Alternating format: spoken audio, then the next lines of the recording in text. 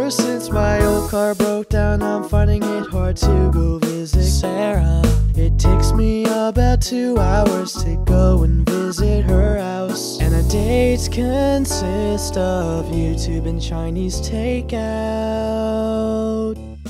Oh, I know my life just sounds so fun, but it's nothing without my Ford Fiesta. On YouTube I got tons of subs, over 29 of them, and only 7 are my relatives. I've also got a bunch of views, very frequently over 100. And I always get recognized on the street. Trust me, that guy knew me. Plus there's no more towels in the laundry room, so I need my Ford to get to the store real soon.